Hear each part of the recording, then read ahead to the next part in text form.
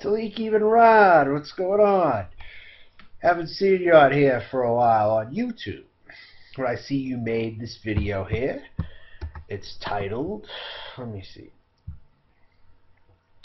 Now see, I'm willing to talk certain issues out with certain people if they're knowledgeable enough, and I don't see too many niggas on YouTube here who are as knowledgeable. I mean, I don't see too many lately anyway, but I'm going to level with you, dude.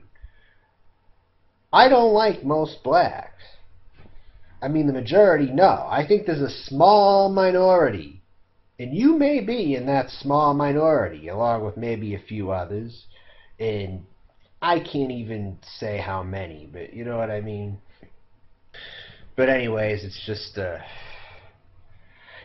thing going on here today, and it's got to be fixed to some degree. I mean, if there are people out there, whether they're in the black Hebrew Israelite community or whether they're in wherever they are, I'm looking for knowledgeable people to speak to in other races. The problem is there are not many. There are not many of them at all. Nobody can give me a good argument. Really, not too many anyway. Maybe a small amount can, but that's... I mean, I look at certain people. I actually look at your buddy there, Tmotofga of Georgia. He's a pretty knowledgeable guy, I think. Tmotofga, he's voting for Ron Paul, for Christ's sakes.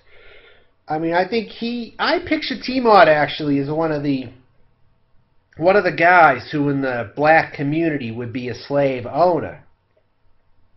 Assuming we were living in the old days, and we brought the old days back, a guy like Tmotofga would be a slave owner. I see that guy, I think he would be. But that's just my personal opinion of him. He just has that ability. He knows certain niggas are stupid. I know that much for a fact.